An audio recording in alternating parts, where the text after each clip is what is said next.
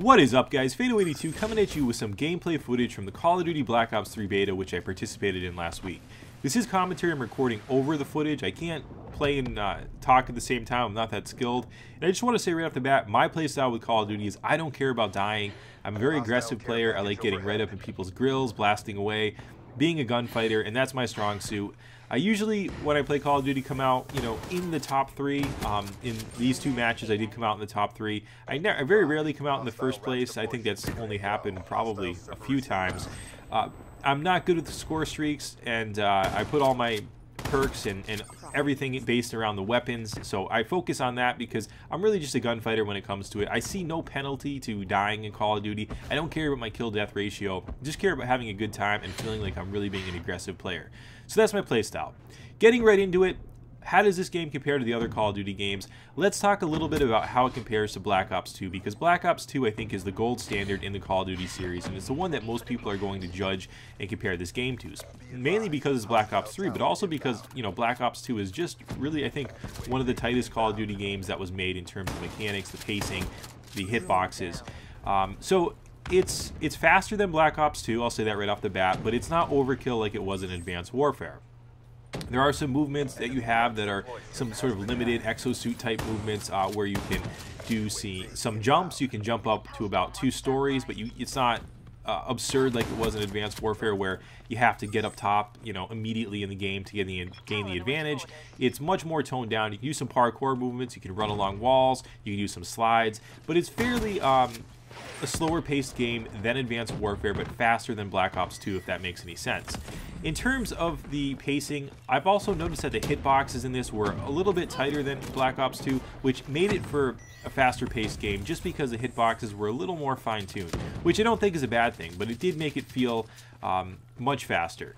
So in terms of the gameplay, I thought it was really good. I didn't have any major complaints about it. I can see myself picking up the game when it comes out. In terms of the movement in the game, it was very fluid. There were some parts in the maps where I felt like I should be able to jump, like the rock there to the left, for example. You can't really jump on top of it, but it looks like you should be able to.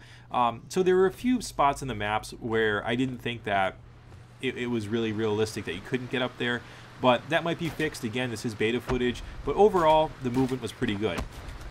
The maps were pretty much 3-lane maps in that there were different lanes you could take through, but it was limited to about 3 lanes, very much focused on close quarter battles. There were some underground environments which you could go into, which was really cool, and that was a cool thing to do, to be able to get underwater and sort of move through the maps that way.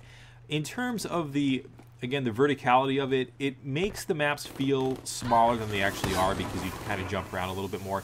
The maps in general are bigger than the maps in Black Ops 2, but they don't always feel that way when you're playing it. Again, I only played a few maps here that were open up in the beta test, so I didn't get a full perspective of what it's going to look like at launch. They may have larger scale maps, but in my mind, Call of Duty doesn't really work too well for larger scale maps. It's pretty much a close quarters game in terms of close quarters gunfights. That's why I play the game, and I think this iteration was doing a great job of staying true to that. Treyarch really become the lead studio. Back, in the day, that wasn't the case. They really sort of pioneered the way with World at War, introducing zombies and stuff like that. I thought that was a great underrated game when it came out. But Infinity Ward kind of got the spotlight for a while, but it really became evident quickly that Treyarch was the lead studio, and they make the quality games. So I'm really excited that Treyarch's behind this one, and I think that it's going to be definitely worth your money if you're a fan of Call of Duty. So in terms of the weapons in the game, this footage, yeah, I'm using mostly a shotgun, which I'm not really accustomed to using, but I was having a good time with it. I used submachine guns, I used assault rifles, I used some new electricity-based weapons that were in the game.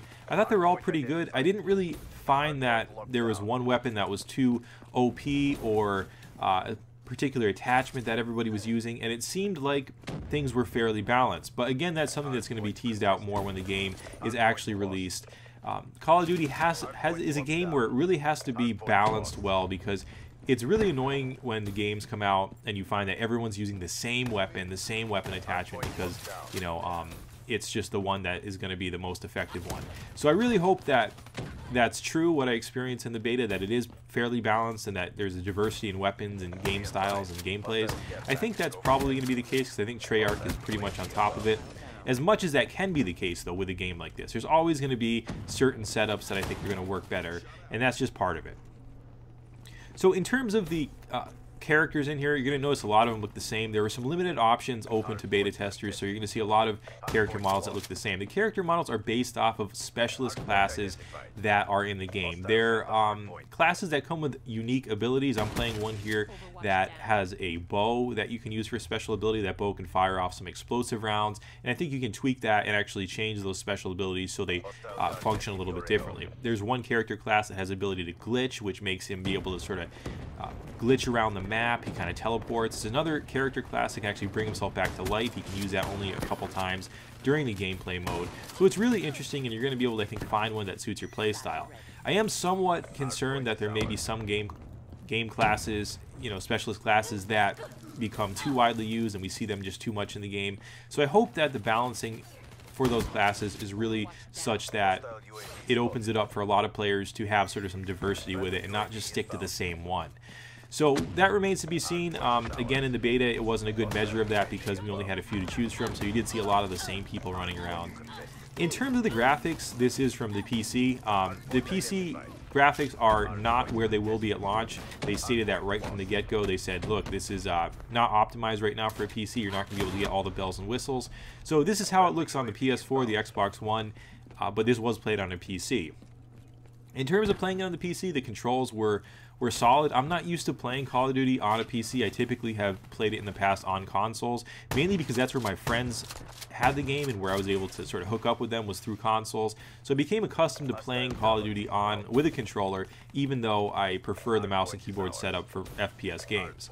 When it comes out at launch, guys, I'm not sure if I'm going to stick with a PC or if I'm going to go with a console. I like, again, the controls better on the PC because I love the mouse and keyboard. I think it's more fluid.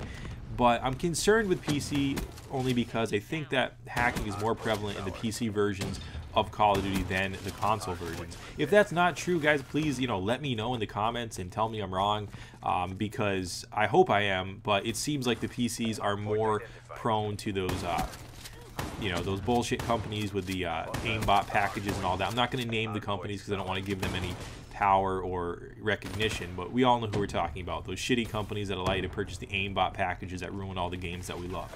Anyways, I felt like the controls were really good. The movement, again, was really fluid. The hitboxes were right on target. In terms of the game overall, I think that, you know, it's a Call of Duty game. There's no doubt about that. It's giving us what we want. It's not trying to be anything groundbreaking, which I think is really a good thing. I think Ghosts fucked that up big time with Call of Duty. I remember distinctly looking fondly, you know, to every release of Call of Duty. It was kind of like, I'm not a big sports player, but this was like my Madden type game. It came out every year. Kind of knew what to expect. Absolutely love Black Ops 2. I remember going out to a midnight release for Advanced Warfare. I've been to midnight releases for virtually every Call of Duty game out there. Kind of fun to go out with your buddies, have a good time. I went with my buddy Sean to go and pick up Advanced Warfare. We picked it up. I had to go home. I had to get to bed. And I woke up early the next morning to play it. He had stayed up all night playing it. He's a hardcore Call of Duty player, probably the best one that I've ever come across. And I loaded up Ghosts, and I started playing it, and I mean, I was just like amazed, you know, because usually Call of Duty, I'm into it for a while before I put it down. I'll kind of crack out on it for a while, and then I'll get tired of it. But Ghosts, I mean, I played it for 40 minutes, and I was like, I don't like this, and I thought I was missing something. So I texted my buddy Sean. I said, you know, what's up, man? And he's like, yeah, dude. He's like, this is garbage. He's like, I stopped playing it last night. And I stuck with it for about a week, and I actually went back and I traded in the Advanced Warfare copy, and I got my copy of Black Ops 2 back, or another used copy of Black Ops 2. And I think most people did that. Black Ops 2 actually was dominating the newer release at that point of Call of Duty, which was Ghosts. So I think that was really a line in the sand where I realized that, you know, Call of Duty, the format for it with these different studios developing it, I think was a broken format. I understand the 3-year development cycle, and I think it's better to spend time with developing a right game, but I'd rather have one Call of Duty game come out every 3 years and have these sort of garbage ones come out in between. Now, Advanced Warfare definitely was better than Ghost. There's no doubt about that, but there's no disputing that Treyarch is lead studio. I'd rather wait a couple years, maybe even put it to a 2-year development cycle and have just Treyarch focus on it, because they just seem to know it better, know the community better, and it's much more appreciated. When there's too many cooks in the kitchen, the soup comes out bad, and that's kind of how I felt about Call of Duty. But from my experience with the Black Ops 3 beta, it's a return to form, and a good form in that, it's just a really solid Call of Duty game. I think you guys will like it. In terms of how the game modes were, the standard game modes were in there. As you can see, I mean, the two favorite ones that I have here are Kill Confirmed and Hardpoint, which I'm playing here.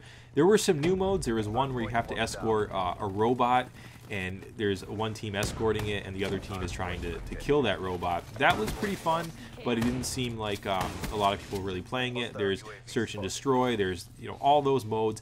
We were only able to access the core playlist during the beta, so we couldn't play any of the hardcore modes or anything like that. I think that you guys are going to be really happy with it if you're a Call of Duty fan. I don't think it's going to, you know, blow your mind necessarily, but I think you're going to be content with it. I didn't find the pacing to be too bad. I found that it was a good balance.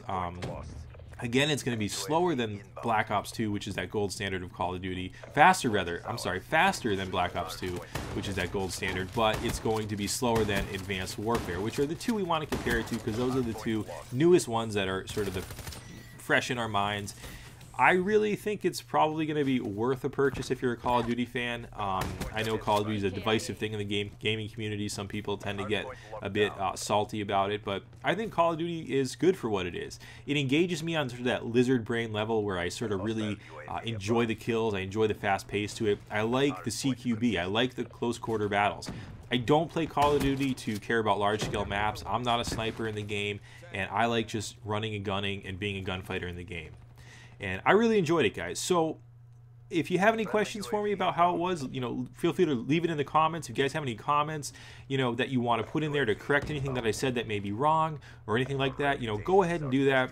Much appreciated as always. Thanks for liking. Thanks for subscribing. Thanks for watching. As always, guys, Fado82, peace.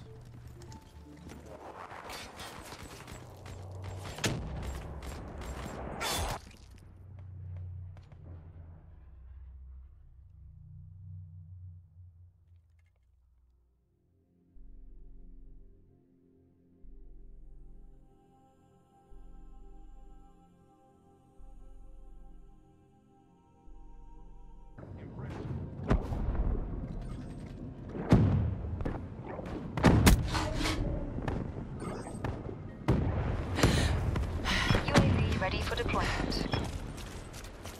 Be advised, hostile Talon inbound. UAV inbound. Ruin down.